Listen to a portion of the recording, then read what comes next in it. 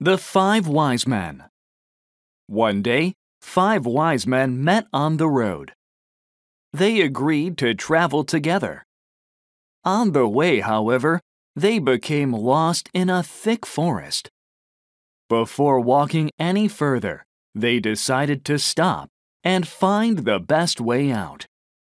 After thinking for a while, the first man said, "I strongly feel that we should go left."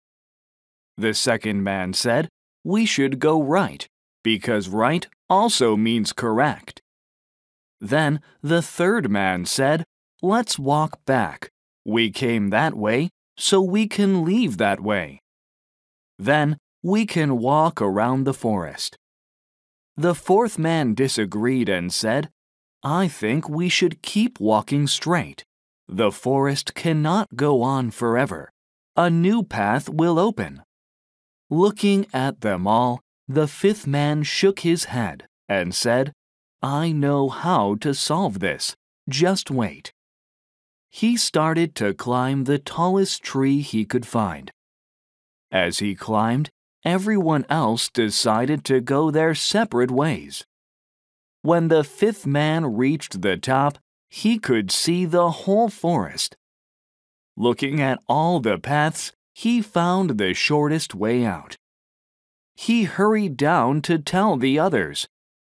However, when he got to the bottom, everyone was gone. He thought to himself, "Where did they go?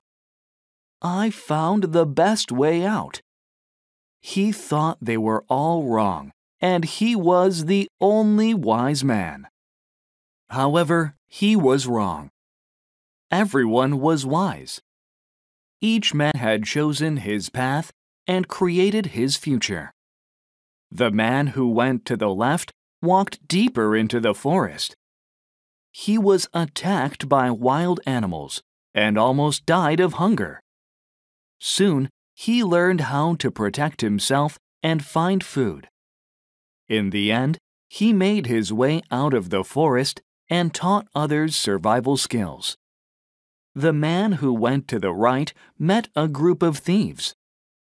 They took everything from him and made him join them. While he was with them, he showed them great kindness. The thieves were moved by his kindness and learned from his wisdom. Later, they also became wise men. The man who walked back created a safe path around the forest. Using this path, people could get where they were going without getting lost, even though the trip took a little longer. The man who went straight became a pioneer. He left the forest and discovered places no one else had been before. Thanks to him, people could enjoy these new beautiful lands.